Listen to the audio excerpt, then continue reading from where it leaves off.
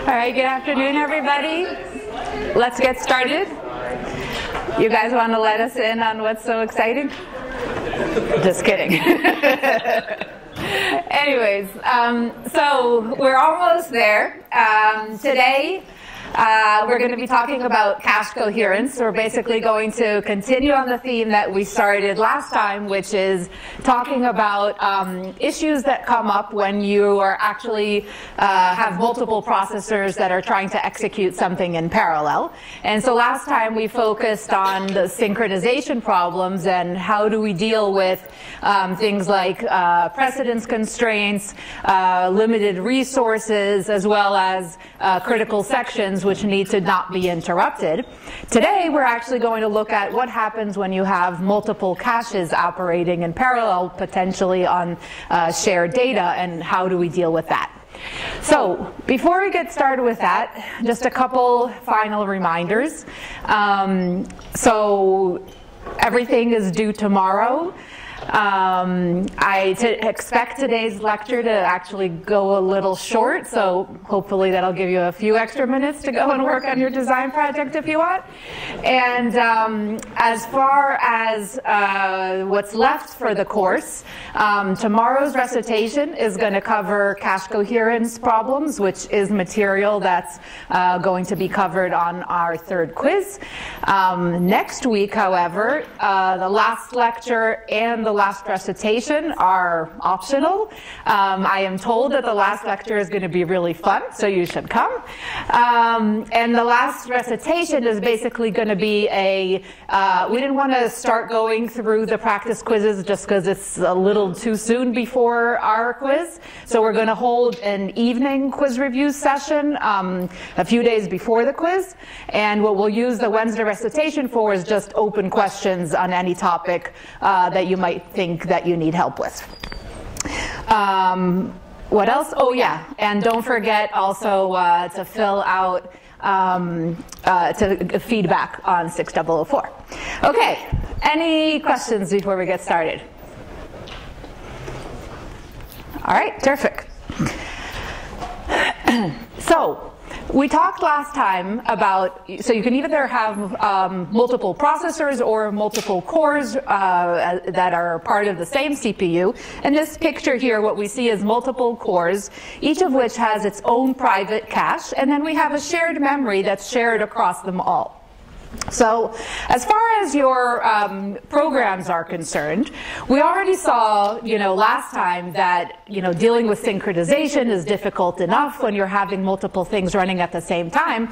Now, you can only imagine that if on top of that, the processor each process had to keep track of what was in each one of the private caches in order to make sure that it did the right thing, that would be nearly impossible. So what we want is for these private caches to effectively appear to be invisible to the programmer. So as far as the programmer is concerned, we want them to think that there is this one large shared memory and that everything should be consistent across it. And so today we're going to see what are the issues and how do we deal with that consistency. So first let's take a look at, what is the actual problem if we don't do anything. So imagine that I have, here core 0, which wants to do a load operation from address A. Okay, so it issues a load operation to address A, main memory responds, and it says the value at address A is 2. And so now caches that value in its cache with some tag information associated with address A. And if it gets a future request for address A, it can respond from the cache. Now, core 2 comes along, and it too wants to do something with address A. It's going to do a store to address A, okay? And specifically, it's going to store the value 3 into address A. And so it too is going to bring address A into its cache, but now it's going to update it to 3. And now, when we go back to, core 0, which thinks it actually already has address A in its cache, and it goes to do another load, what it's going to do is it's going to read value 2, which is the stale value, because it should read the updated value that was written by core 3, which is 3. Core 2, which is 3. Okay? So we have to figure out how do we deal with avoiding this stale data. So the way that we do that is we use what's called the cache coherence protocol. And so cache coherence protocols are basically going to ensure that we don't have stale lines.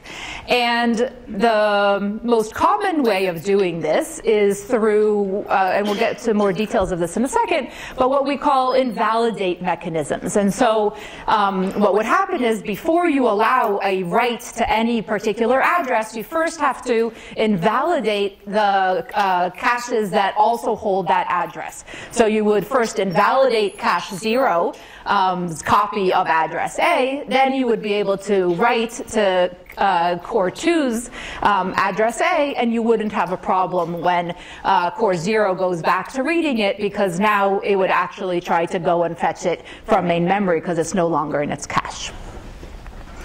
All right, so a few things that we have to make sure of in order to handle cache coherence. So the first of all, we have to enforce two rules. The first is write propagation. And what write propagation says is that when I do a write, eventually that write has to become visible to all of the processors, okay? And the second thing that we have to ensure is write serialization. And what this means is that if I'm doing multiple writes to the same address, then all of the processors have to see those writes in exactly the same order, okay? So how do we go about ensuring these two things? So first of all, for write propagation, we have two mechanisms, the more common one being the first, which is what we just mentioned, which is write invalidate protocols. So what this means is that when somebody wants to do a write, the first thing that you do is you invalidate the copy of that same address from all of the other caches, and then the processor has its own copy of that address, and so it's now able to do the write. An alternative to this is what's called a write update protocol. And so in this case, instead of invalidating their cache, the cache that performed the most recent write would have to also make sure that it propagates its information so that the other caches can then update their caches to the most recent value as well. But we're going to be focusing on the first, which is write invalidate, which is a lot simpler to implement. Then in order to ensure write serialization, we use one of two protocols. The more basic one is called Snoopy-based protocol, and we're going to spend most of today's lecture on that. But a more efficient and more scalable one is a directory-based protocol, which we'll just touch upon at the end of today's lecture. All right, so let's start with Snoopy caches. So how do Snoopy caches work? So the idea is that I have these multiple processes running in parallel, and each one of them has their own private cache. And we call this, it's actually a Snoopy cache. And the caches are all connected through a shared bus. Okay? And then from there, they can also connect to main memory. Now, in the past, when we dealt with our caches, the processor was the one making requests of either loads or stores, and the cache was responding. If it had the value, then it would, have a hit and return the data. If it had a miss, it would then go to main memory and fetch the data from there. In this case, things get a little bit more complicated because the caches now actually have to listen to two sources. They have to listen to the requests coming from the processors, but they also have to listen to what's going on in the bus. Okay? And they need to respond accordingly based on both of those. So how do we go about doing this? So the first thing is we have to make sure that all of our memory requests and our broadcasts on this bus are in order so that everybody sees all loads and all stores in exactly the same order. And then what happens is that each cache controller is going to snoop, which is where they get their name from, on the bus in order to see what's going on the bus, not only for its own transactions, but also for what everybody else is doing. And based on whatever's going on the bus, it's going to potentially change the state of its cache lines. So basically what we're going to do is we're going to implement a finite state machine which defines what exactly each cache line needs to do depending on its current state and what's going on in either the processor request or the shared bus. All right, so we're going to start off with a pretty simple protocol. This is just valid invalid. So just like in our original implementation of caches, we had a concept of having a valid bit, where the valid bit told you whether the cache line that you have is valid, or whether you just started up or something and it might be garbage that's in there. In cache coherence, we want to use the valid bit to indicate a little bit more. And so the way that we're going to use the valid invalid bit for cache coherence is as follows. It's going to follow this FSM that's described here, where we have two states, invalid and invalid. So you start off in the invalid state, and suppose that the processor issues a read request or a load. Okay, so if it issues a read request, then I'm going to fetch something from main memory. The way that I do that is by initiating a bus read request. And so the bus read is going to go talk to main memory. It's going to get the data that it's requesting from main memory and bring it into the cache. And when I bring it into the cache, my state is now valid, and so I've moved to this valid state over here. Okay? Once I'm in the valid state, that means I've brought the value from memory, and so if I now get another read request, I can just respond directly from my cache. And so that's what this feedback arrow here represents, where it says if we get another read request, then we don't have to initiate any additional bus transactions. We can just respond from our cache. However, if we get a write request, then we have to initiate what's called a bus write transaction. So the idea is that in this implementation, the caches that we're using are write-through caches. Can anybody tell me if they remember what a write-through cache is? Yep? If you're writing to an address that's cached, then it will also propagate upwards to the next memory, like above it.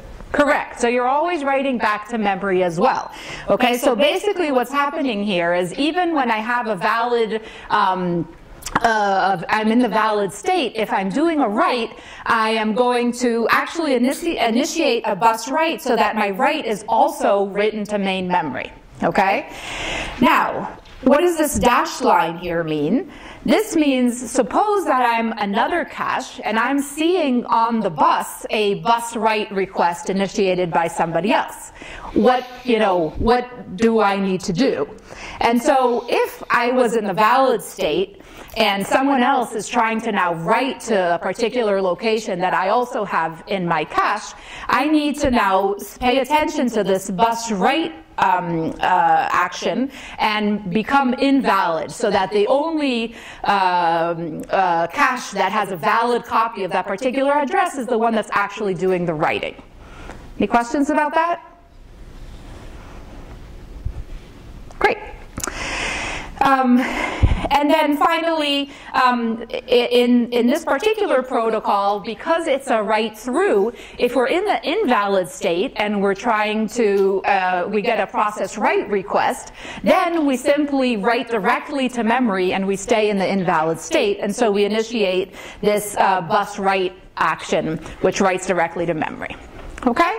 So far, not too complicated. So let's work through a simple example just to make sure that all these transactions make sense. So imagine a situation where we just have two cores, core 0 and core 1. Each one of them has their own private cache, and we have this shared main memory. So imagine now that core 0 starts off by doing a load of address A. So what is that going to do based on our FSM? That's going to initiate a bus read request for address A. And the memory sees that bus read request and it's going to respond with what is an address A. And so that response is going to come back to the cache of core 0, and it's going to change its state to the valid state, and it's going to say that for the tag associated with address A, the value is 2. Okay? So now we proceed, and now core 1 also wants to load address A.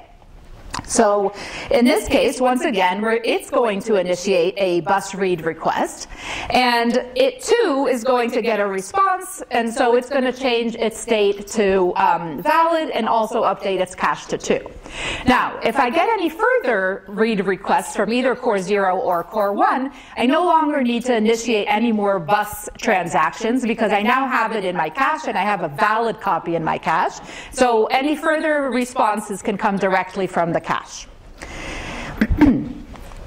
But now, suppose that the next thing that happens is that core 0 wants to execute a store to address A. Okay? We said that only, when I execute a store, we need the other caches to invalidate their copies. Okay, so the way this is going to happen is that the store is going to initiate a bus write action on our bus, and that's going to take this value 3, which we're trying to write into address A, and update main memory with it. But in addition, it's going to go to core 1 and have core 1 invalidate its entry for address A in the cache. Okay? Now, once it invalidates its entry, then if you had more cores and then all of them invalidated their entries, then now core 0 is the only one that actually has a copy of address A that's valid in its cache. And so now it's able to go ahead and update it to 3, and everything will continue to be consistent across the entire system. So now if core 1 now does another load of A, because its value was made invalid, it's going to issue another bus read, and it's going to get, a response that says, okay, now the new value of address A is 3. Okay? Yes? If you're invalid and you have a write, why do you remain invalid? Because it's a write through cache, and so you're always writing to memory anyway, so there's no particular need to bring it into your cache. I mean, if you were going to then use it for anything else, you could also do another read, which would then bring the updated value into the cache. So if you write, you don't update your cache, you only update main memory? You could. I mean, in a write through cache, you could do it both ways. Okay, so who sees some problems with this VI simple protocol? Is it great? Should we stop here and go home, or can we do a little better? Yeah. If you're using like n caches, you need to update across all n of them, which takes time. Well, true, but we're not actually updating, we're invalidating, which is a little bit faster than actually updating. But the key to notice here is that every time we're doing a write, what has to happen? You need to update main memory. I need to update main memory, and I need to initiate a bus transaction, okay? So regardless of whether whether I have the data in my cache or not, I'm always writing back to main memory, which is costly because I don't have to necessarily write every single one of those values back. And in addition, every single write requires a broadcast on this bus, which is an expensive operation. Okay?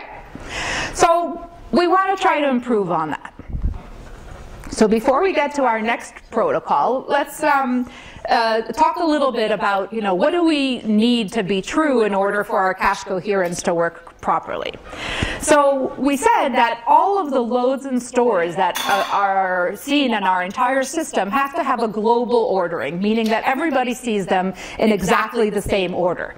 Now, if we're not careful and multiple caches have copies of the same address, then you can imagine, getting yourself into trouble where that's not actually what's happening. So in order to ensure that we do have this global ordering, we can do the following. The first is that we only allow one cache at a time to have write permission to an address. So just like we saw in the simple valid-invalid protocol, when one of the caches wanted to write to the location, the other one, if it had a valid copy of it, had to become invalid. Okay? And the second thing is that at no point will any cache have a stale copy of the data, right? So it's already going to go to the invalid mode, and so it will no longer, consider the old value to be the correct answer. All right, so we're going to introduce now a new protocol, which is a slightly modified version of the valid-invalid. And this is called MSI, which stands for Modified Shared Invalid. And so the invalid state basically means the same thing, which is you don't have a copy of that address in your cache.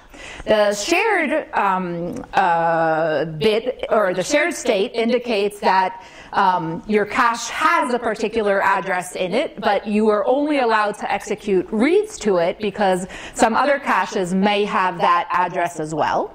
And finally, the modified state means that only this cache has the address, and so it's safe to do both reads and writes if you're in the modified state. Okay? All right, so let's take a look at what the FSM for this MSI protocol looks like. And first of all, let's remind ourselves what we said the drawbacks of the VI mechanism were. So the drawback was that every update also wrote to main memory, and every update caused a broadcast on our bus. So MSI is going to solve both of those issues. So first of all, it's going to allow for us to have write-back caches. It doesn't have to be a write-through cache. And some of our writes are going to be able to be satisfied locally without having to initiate any bus transactions. So let's take a look at this. Now, the state diagram might look a little more scary, so let's go through what this is telling us. Okay, so first of all, we have our three states, M, S, and I. The ones at the bottom means we essentially have fewer permissions, and as we move up in the states, we have more permissions. So the modify is a state that gives us the most permissions, which allows us to actually write to a particular location. On the left here, what we show here in orange arrows are the processor-initiated requests, okay? And so the processor-initiated requests can cause some bus transactions, which is what's shown after this slash. But all this side of our FSM is initiated by a processor request. Now you'll notice that when we have processor requests, what's basically happening is that the processor is getting us to have more permission for a particular location. And so what's happening is that we're moving up in this FSM from, a lower state to a higher state. Okay? On the right-hand side, with these dashed blue lines, we see bus-initiated transactions. Okay, so this means when, some other cache responded to some processor request, and as a result, it put some, broadcast something onto the bus, then all the other caches that are seeing that information on the bus need to respond accordingly. Okay, so let's take a little bit of a closer look at what actually is happening. So we'll start off, in the invalid state, and let's say that I want to read something, right? So my processor issues a processor read, and that's going to cause a bus read request in order to tell everybody else that I'm reading this particular location. And now I moved into the shared state, so I'm able to now read it but not modify it when I'm in the shared state, okay? If instead of just doing a read, I wanted to actually do a write, then I'm going to go all the way up to the modified state, but in order to do that, I have to, give a stronger statement on my bus, which is called bus read exclusive, okay? So this is basically saying I want to get an exclusive copy of this location into my cache. So what happens if one cache issues a bus read exclusive? Then all the other caches which are listening, whether they're in the shared state or the memory state, if they see a bus read exclusive, they're going to bring themselves back into the invalidate state. And so we see that here along this arrow from modified to invalid, as well as here from shared to invalid. Okay? All right. so now imagine that I made it to the modified state.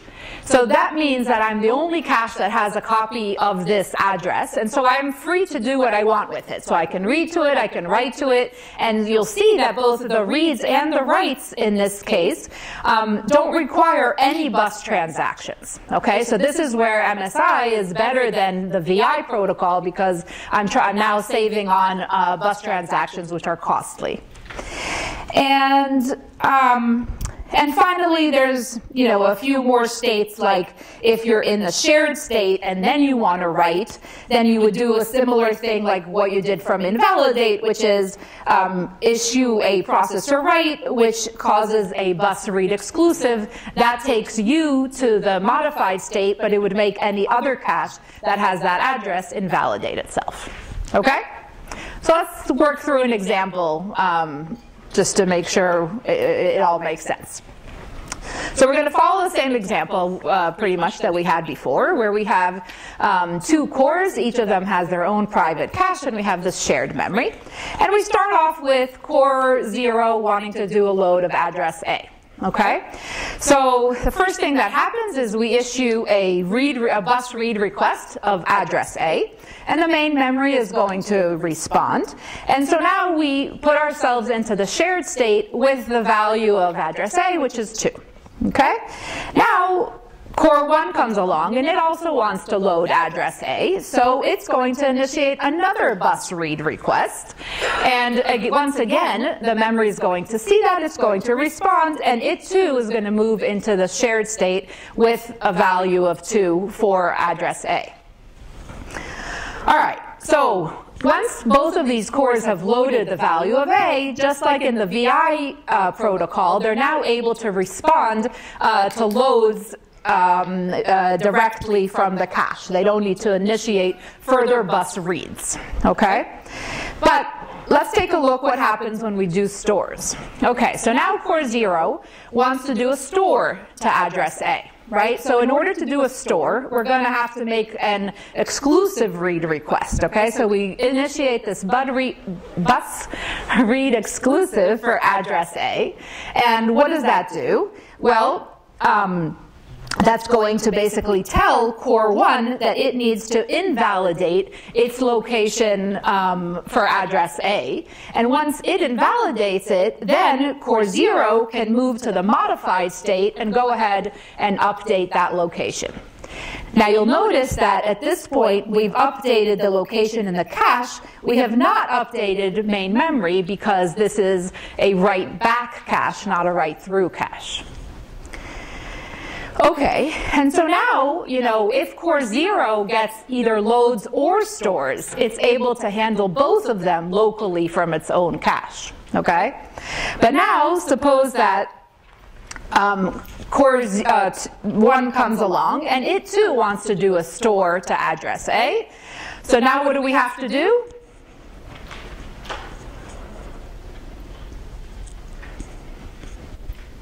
Anybody? Value core 0. Yeah. So we're going to issue a bus read exclusive. The core 0 is going to see this bus read exclusive, and it's going to invalidate itself. But before invalidating itself, because it was in the modified state in this case, it is initiating a bus write back. Okay, so this write back is now taking the value that was modified in the cache of core 0 and writing it back to memory. Okay, so that memory is going to have this updated value of 3 written back to it.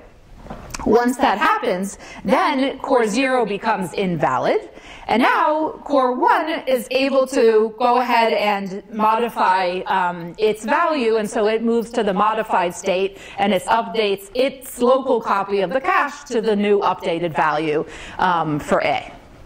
Yes? What's the point of doing the write back? You're just going to overwrite it in core 1 with the new value? Well, if you were doing a load, you would have to do a write back. So the idea is basically anytime your line is dirty and you're taking it out of your cache, you need to at least send it back so that you know, that's your way of basically handing off the latest data that you put in there, right? So if core 1 was just doing a load, what would have happened would be the same, which is I do a write back of location 3, now, of the value 3 for address A, and now core 1 would read that, and it would get 3 as its value, which is what I want, not what was previously in my main memory. Wouldn't it be more efficient if you only do a write back when you're doing the load from an invalid state? Why do you need a write back if you're only doing speed? Well, you want to make sure that you don't have stale copies in your cache, right? So, I mean, we said that basically we have to have this global vision of all the loads and stores. And so, you know, we want to make sure that everything actually appears on the bus, even though, yes, in this particular case, it's going to then get overwritten. All right. So, one thing to note here is that in the case of MSI, you know, your cache can actually be responding as well as your main memory, okay? So you have a little bit of a race condition, and you need to make sure that if both of them have different answers, that the one that's actually being listened to is the one from the cache. And typically, that's not so hard to implement because the caches are responding more quickly, but that's just something to keep in mind. All right, so finally, one last example for this MSI protocol is now we want to do a final load, okay? And so we've got our core 1 in the modified state, and we want core 0 to now do a load, okay? So what's going to happen in this situation? In this situation, we can't have core 0 do a load while core 1 is in the modified state. So we're going to issue a bus read request. Core 1 is going to see that bus read request, and it's going to say, okay, I need to get out of my modified state. And so the way that it does that is it issues a bus write back in order to write its value back and remove it from its cache. So it writes the 10 back to main memory. After it does that, it can go to the shared state, and now the core 0 can also go to the shared state, and both of them will now have the same value, which is the most recent value which core 1 had previously written. Okay? Any questions about that? Okay, great. So we can make a slight modification to MSI to make things a little bit better. If we notice that we have many situations where even if I'm not sharing data, I'm going to be going through this read, modify, write sequence of events. And if you look back at your FSM for MSI, what happens when I need to do a read, modify, write? How many bus transactions am I going to need?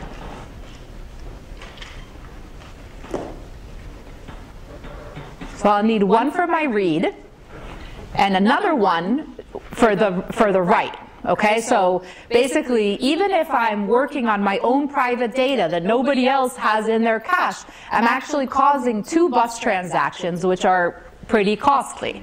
And so we can solve that by basically adding one more state, which is called the exclusive state.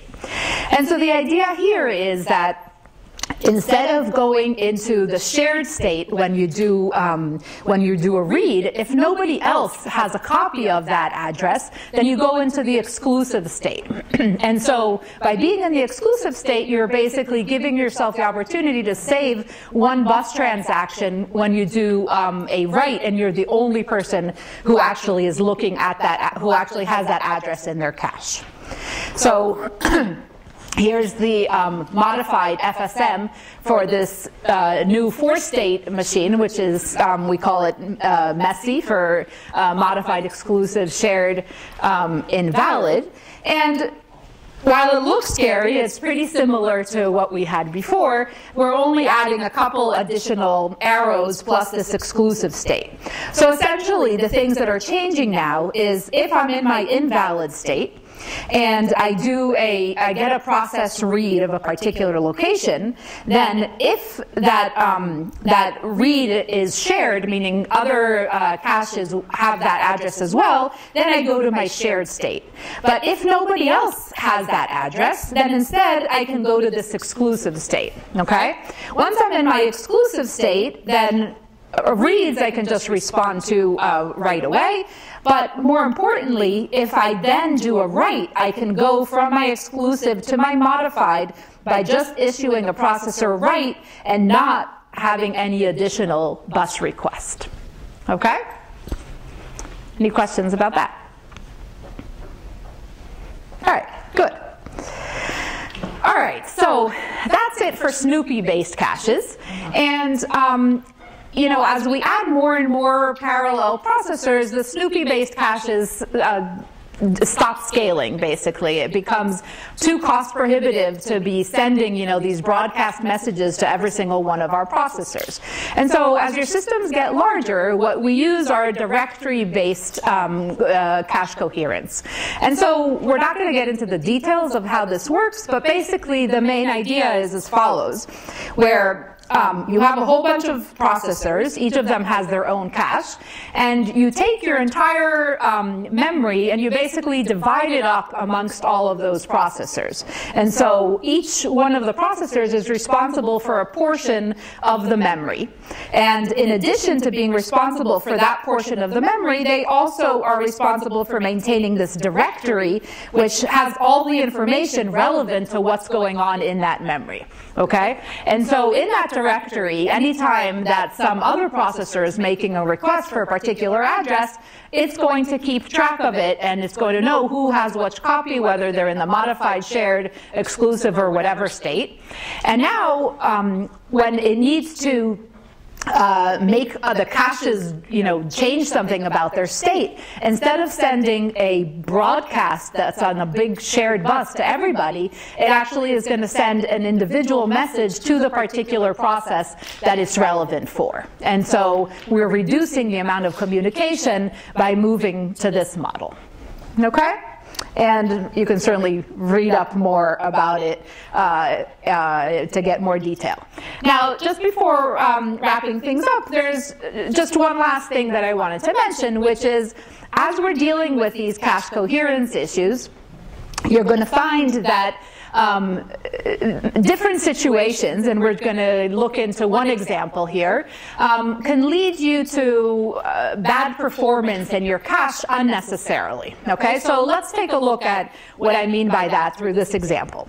So suppose that you have a cache line, you know, and until now, you know, in today's lecture, we were just talking about a cache line that has a single word in it, right? But when we studied caches, we learned that in reality, our caches are generally blocks of multiple words. Okay, so imagine that my line actually has, you know, n plus 1 words, and now imagine that one cache, you know, is dealing with one word in my line, while another cache is dealing with another word in my line. Okay.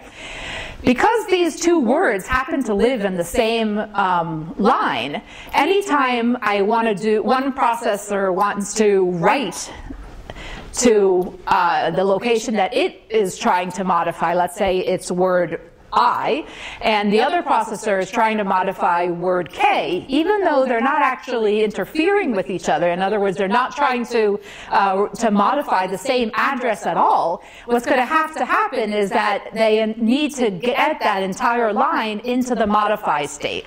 And so basically, the first cache is going to, you know, request to modify that line. It's going to force the other one to invalidate itself, and then it's going to update, you know, word I. And then the next one's going to come along, and it's going to want to update word K, and so it too is going to request the modify state. It's going to make the first processor invalidate itself so that it can update itself, even though there's actually no conflict between these two writes.